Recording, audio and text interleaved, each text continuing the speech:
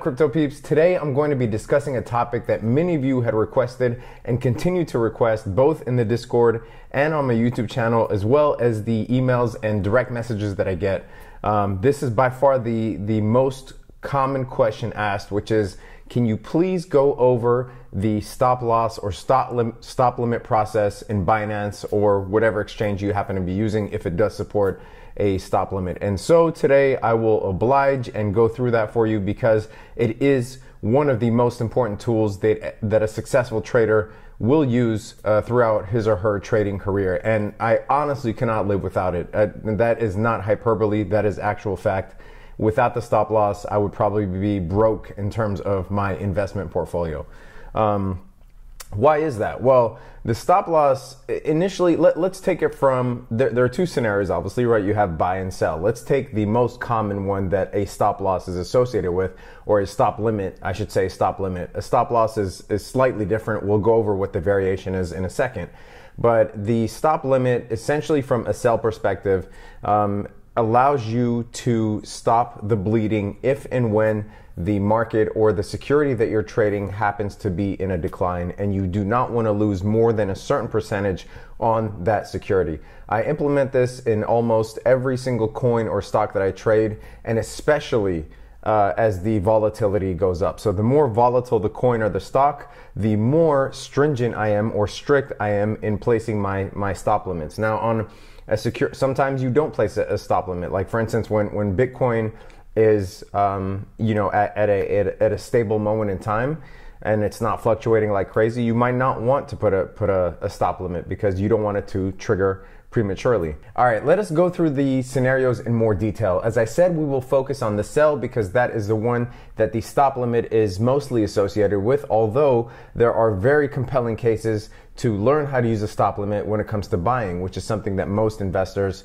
at least the ones that I come into contact with, and definitely the ones that don't have a lot of experience, they don't associate stop limits with buy orders, they only associate them with sell orders. Let's take a look at a real-time example. So I'm on my computer screen here and I have the chart of VeChain pulled up. This is on Coinigy. If you're interested in using Coinigy, I'll leave a link in the description. So let's say that based on the chart, you put in a buy order for VeChain. We won't go through any technical analysis right now because that is for a different video. So you put in a buy order for VeChain at current prices. So right now it is at 59,189 Satoshis, as you see here on the right. And you want to protect yourself and your investment from mass losses. Here is what I would do. So again, we're not going to go through any detailed technical analysis, but this tool right here, this price range tool, and you'll see it in TradingView as well as in Coinigy, it's the same. You basically want to use this to quickly calculate your percentage loss if and when this security, if VeChain starts declining, right? So you would click on the current price, which was that dotted green line, and you go down. And you see automatically that this thing starts to calculate your percentage loss in a hypothetical scenario. And you say to yourself, and this all depends on your risk profile, how much money you have put into the coin or the stock or the security. This depends on a lot of factors. But for simplicity's sake, let's stick to 20%.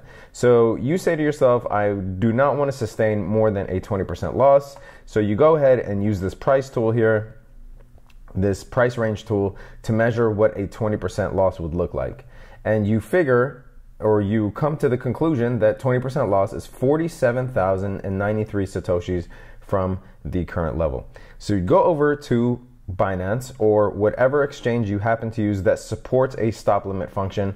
Some of them don't. I don't think KuCoin does, but Binance does. So let's just stick to Binance again for simplicity's sake. So you're in Binance. You already purchased the security at the current prices, and you want to set a stop loss. What did we say our stop loss was at? 47,000, or our limit price, sorry, our limit loss was at 47,093 Satoshis.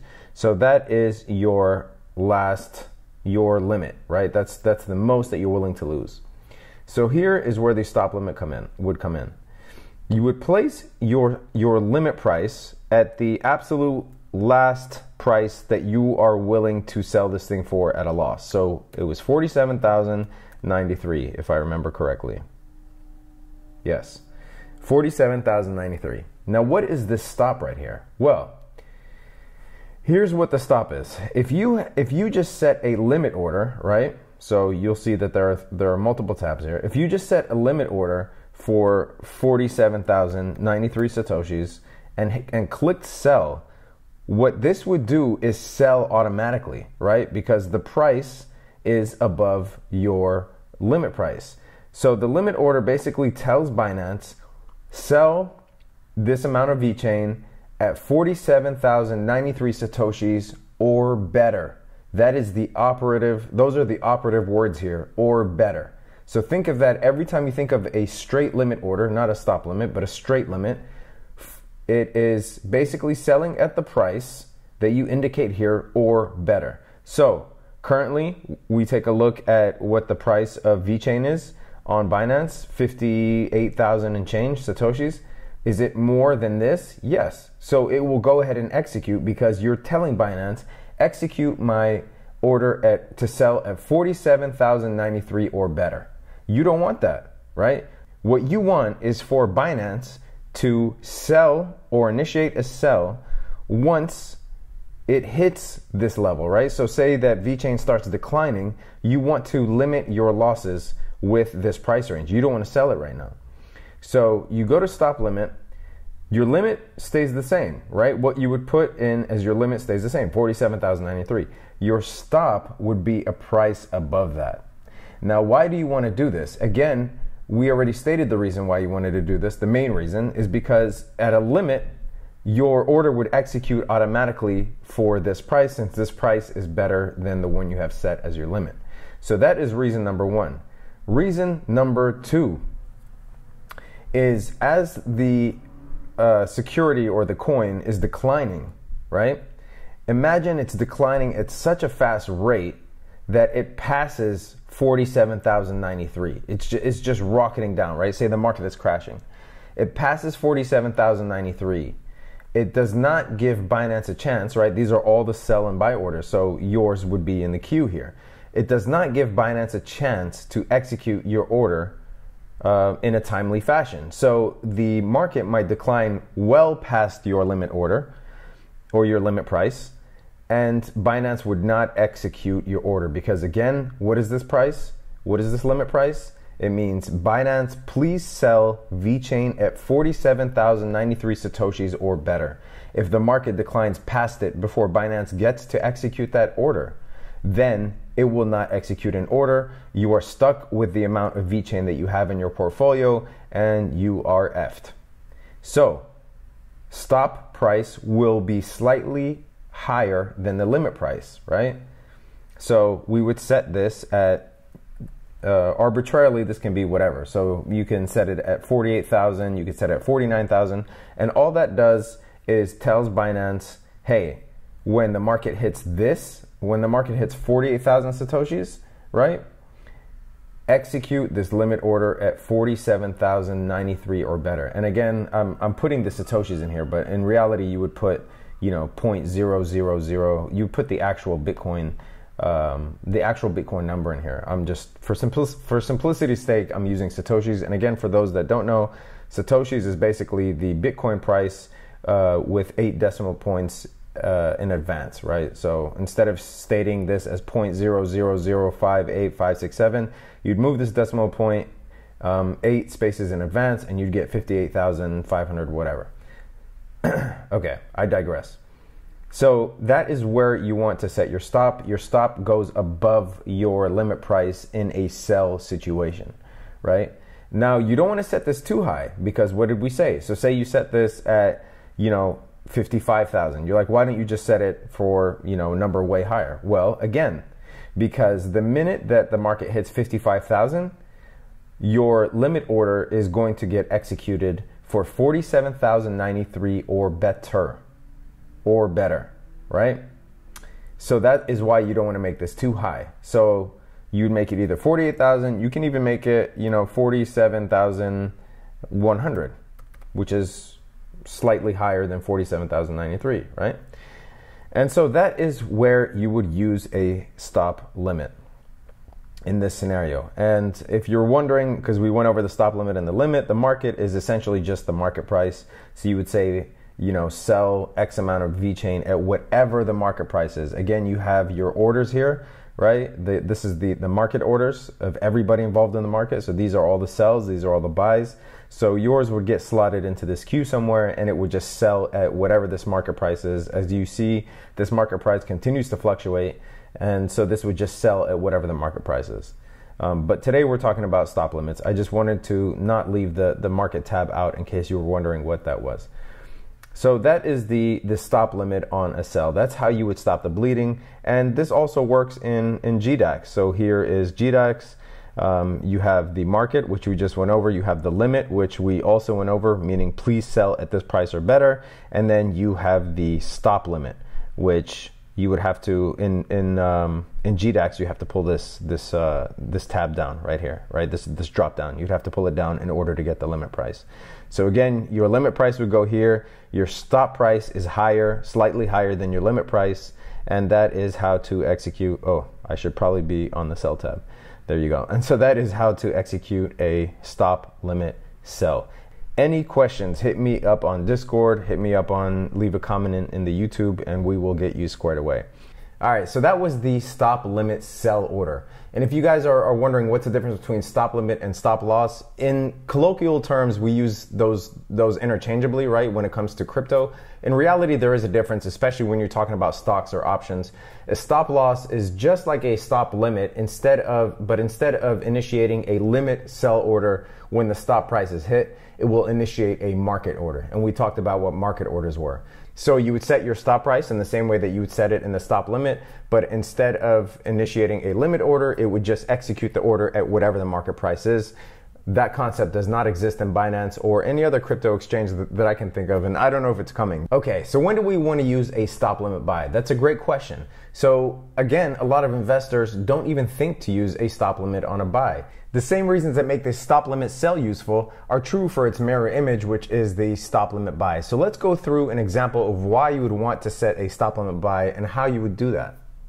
Okay, so if you follow the trade alerts, I had sent out a trade alert for Litecoin earlier. The details would be in the Discord, but you also have to be subscribed to the Patreon to get the trade alerts. So let's say that, again, we're gonna leave detailed technical analysis out of here. So we'll just draw some rough draft trend lines.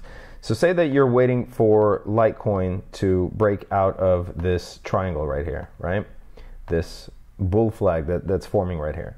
And you're wanting to confirm in what direction the market is heading.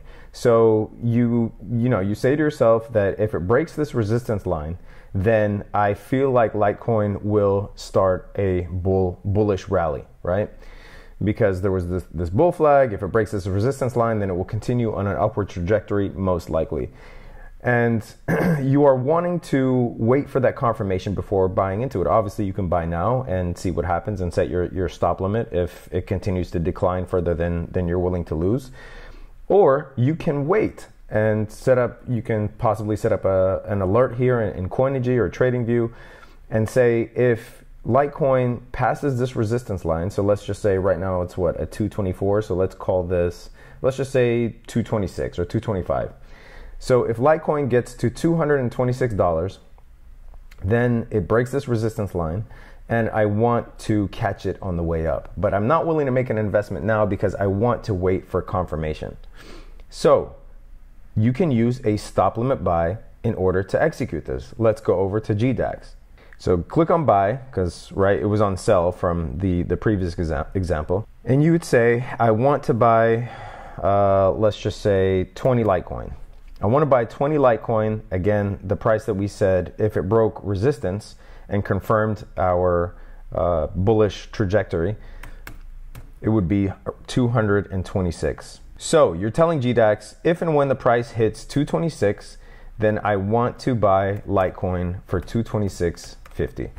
And, based on what we learned about the stop limit sell, the same is true here. So once Litecoin on GDAX hits $226, a limit order will go in for $226.50. Now, the same exact scenario holds true as it does with the stop limit sell. What does this mean? It's telling GDAX, give me a price of $226.50 or better. So in this case, GDAX would try and get you this price or lower. If it goes higher than this, GDAX will not initiate the order for you. So if you really wanted to catch Litecoin, you could set this, just to be more prudent, at say 227. That way you are almost sure to catch it, because again, you have all these buy orders and all these sell orders, and you will fall somewhere in this queue depending on the price that you set.